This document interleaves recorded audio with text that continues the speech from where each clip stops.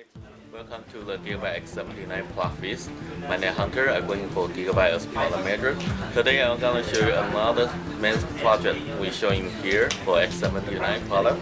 It's the X79 G1.Assassin2. It's a new product from our Gigabyte X79 product line.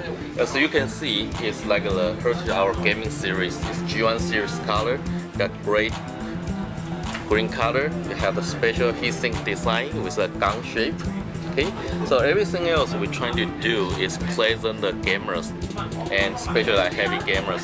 So from the designing to the outlook, it's perfectly fit for people trying to put this motherboard in the inside the case and with a light up. Okay, and some unique feature in here. For example, we're showing here like our easy overclocking switch, dual BIOS switch, and also we have like ClickCMOS as well. Again, because it's a gaming series, so we're still using Killer E2100 for gaming. It's a special gaming networking chip we're using in here. Plus, for audio, we're still using the latest Creative 20K1. It's a high-end audio codec.